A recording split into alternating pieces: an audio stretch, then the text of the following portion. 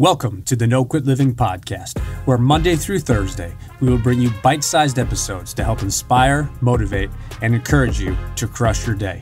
Whatever today brings you, make sure you bring your best. Welcome to episode number 385 of the No Quit Living podcast. I'm your host, Christopher J. Worth, and today's theme of the day is accumulation versus implementation. Our quote of the day comes to us from Guy Kawasaki. Ideas are easy. Implementation is hard. For the past 15 years, I've been an avid reader. Initially, my interests were focused on business and sales, but soon after, I became fascinated with the personal development world.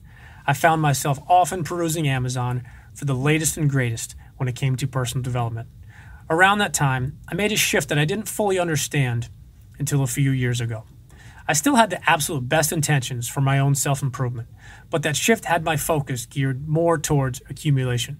I wanted to read faster, I wanted to read more, and ultimately, that accumulation has turned into quite an impressive library, both in my office as well as at home. In 2022, I made a decision to pivot and instead focus more of my energy and effort on implementation. Now, I'm still an avid reader, take copious notes, and I'm constantly highlighting, circling, and writing in my own books.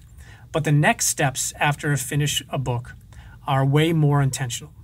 This year, I went ahead and created a Microsoft Word document where I actually type up the notes from the books I finished reading. I found that not only am I learning more from what I read, but I'm retaining a lot more as well. I know this type of exercise might seem a bit much for some people, but it works for me, and I've actually really enjoyed the process.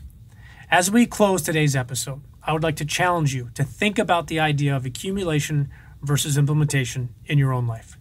Perhaps there is an area where your focus has been more on the accumulation component. There's nothing wrong with accumulation, but I would challenge you to also focus on the implementation. Take whatever it is that you have learned or accumulated and take action. Thank you for listening to the No Quit Living podcast. We would truly appreciate it if you could please subscribe to our show and leave us a rating. For those of you that have shared our episode with others, we can't thank you enough, as it helps us continue to build our brand and reach a much wider audience.